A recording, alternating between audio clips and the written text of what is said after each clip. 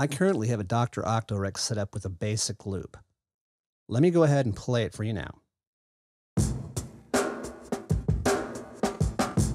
See, nothing special, nothing tricky about it. It's just a good old-fashioned breakbeat. I'm going to go ahead and set up an alligator now.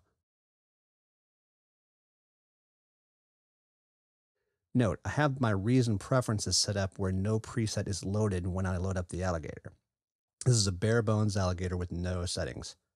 I feel that this is the best way to understand it as we move forward. Now let's run the loop as it goes through the alligator.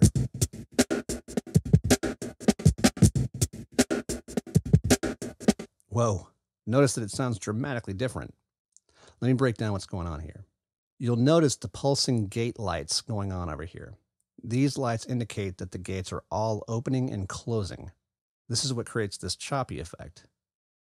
What makes this so special is that all these knobs and effects directly affect what the gate sounds like when they open and close. And we'll get more to that when we get through into other videos. But for now, let's take a look at what happens if I stop these lights from blinking. I'll do this by turning off the pattern function within this alligator.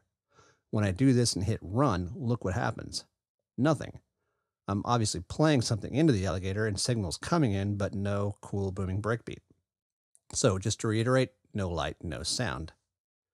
Now, if I raise the volume level under the dry section of the alligator and play again, see, I've got input. The volume knob in this section acts very much like the mix or dry wet knob found on other effects devices where you can initiate a little bit of dry signal which plays along with the affected signal. I'd really like to show you this though. If I run the Dr. Octorek and then hold down the gate button, I actually do get signal coming in.